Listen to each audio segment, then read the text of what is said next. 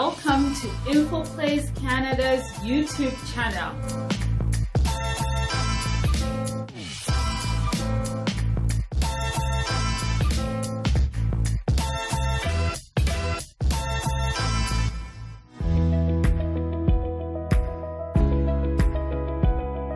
Hello everyone, my name is Florence Akpan, lead consultant at InfoPlace Canada. I'm a regulated Canadian immigration consultant. Today I'm going to be talking about changing your status from visitor to worker, student, or even permanent resident, because a lot of people usually think that if I get a visiting visa and come to Canada, I'm not going home again. I'm going to stay here and switch and make Canada my home.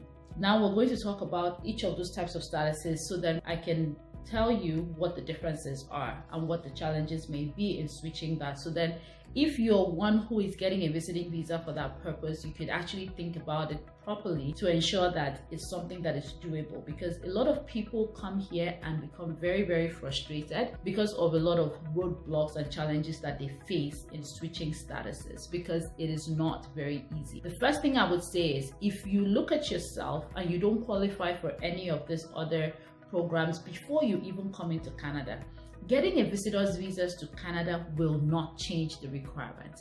It will not make you automatically qualify to become a student or make it easier for you to get a study permit. It would not make it easier for you to get a work permit or even permanent residence. So I'm going to start with study. So a visitor comes into Canada and wants to study, doesn't want to go back home anymore, and decides that, you know what, I want to study in Canada. What are the things that they need to look out for? The first thing, of course, you have to get your admission processed. You can process your admission right here in Canada. You have your document, you can get the admission. Fine, you could do that. After you get your admission, you're going to have to apply for a study permit. Now, this is something that you have to think about critically, because when you were coming into Canada, you told the officers and in your application that you were coming to visit. You were just visiting, probably 2 weeks, probably 1 month. And now you have decided that you don't want to go back and you want to change to student. What are the things to know? One, your visiting visa allows you into Canada for a maximum of 6 months. That is if the officer has not stated on your passport when you should leave.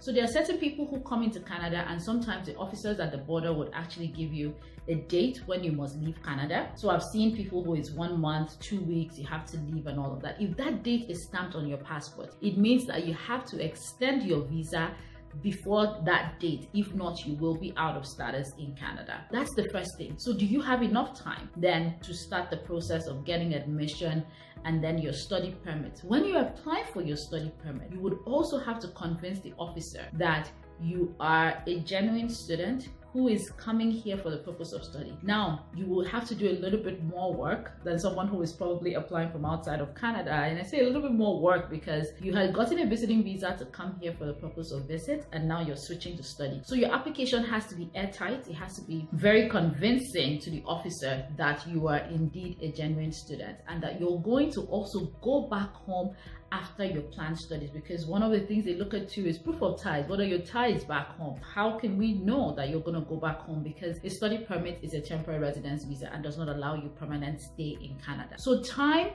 could potentially be a constraint in your ability to switch status, but should you meet all the criteria, should you complete a strong application and have enough time in your stay in Canada, you may be able to convert your stay from visiting to study. So you may be able to become a student and have study permits to study in Canada.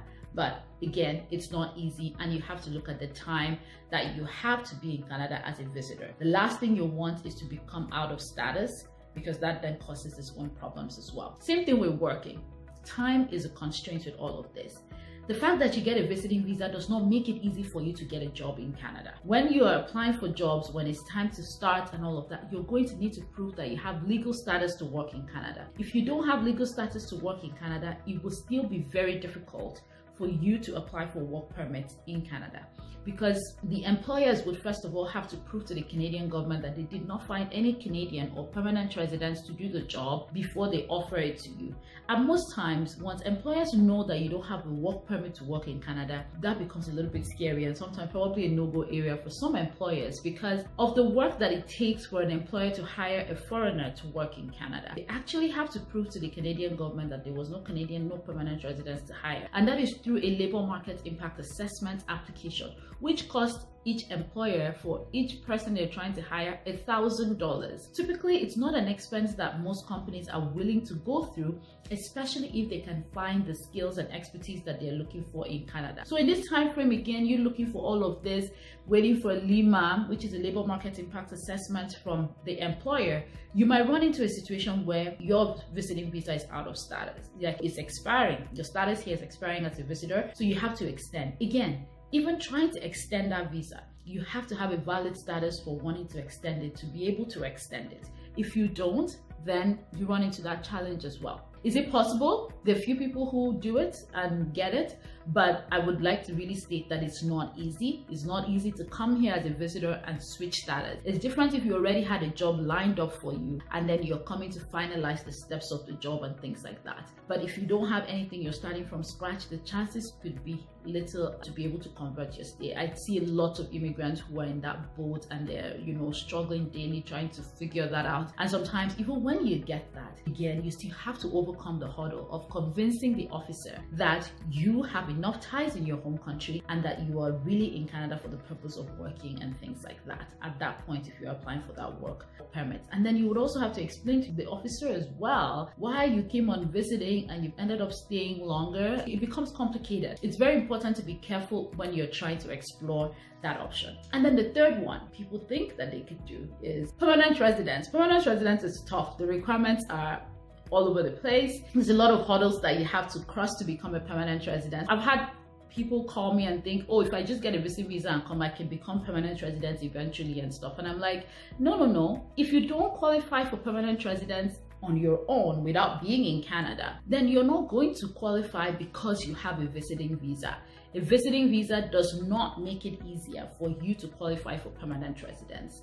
While you're in the country, you might be able to be open to opportunities in terms of maybe finding a job that might end up getting you Canadian experience and all of that. But like we already talked about, it's difficult to get that job. So permanent residence has its own unique criteria. Even provincial programs, they have their criteria. Now you came into Canada on a 2 weeks visit, the officer has stamped your passport 2 weeks, and then now you're trying to become permanent resident, which is an application that takes up to a year to be here, and the documents that are typically required for that application, realistically, it's not easy. I wouldn't say it's almost impossible, because there are people who have successfully done that, who plan well and are able to do that.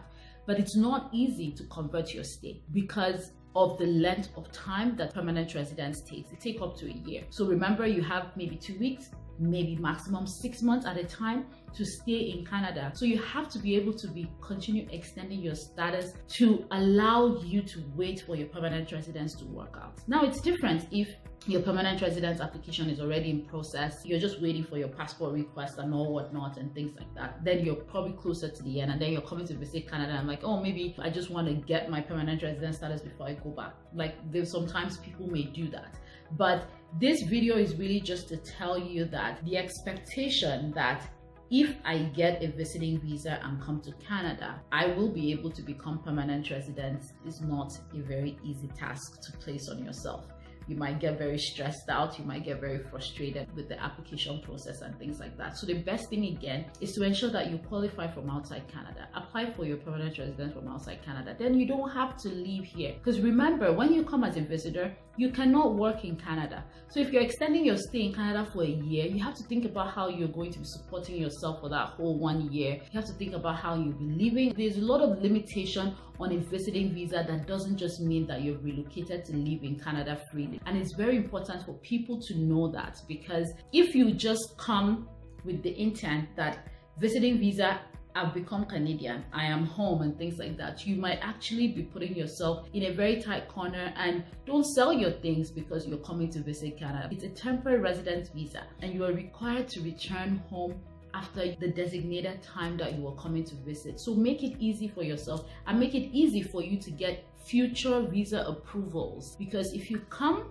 and you don't stick to why you came and the purpose why you came, and you don't have a good reason for your extension, this could potentially impact future visa applications as well. I have seen this happen with clients who have come to me. So it's very, very important that when you're coming, you stick to the reason why you came, you stay for the period of time why you came, and if you have to extend it for a good reason. But to put the requirement that you're going to switch from statuses, from being a visitor to a student to a worker or to PR, you need to really assess for yourself if it is attainable or not, based on your timelines, based on the requirements, and based on the things that you have. I hope this video has cleared up a few things regarding your ability to switch statuses while you're in Canada. It's not impossible, but while it's not impossible, it is not easy at all. Have that at the back of your mind if this is something you're exploring. You should know ahead of time what your options look like and what the things are that you need. But most importantly, remember, a visiting visa is a temporary residence visa that requires you to leave Canada after your required visit in Canada. That's so important. Make sure that you don't overstay or run into any troubles with the law, because it would make it a lot difficult for you to even be able to get to more permanent statuses in Canada. That's about it for today. Take care and have a great week, day, evening ahead of you.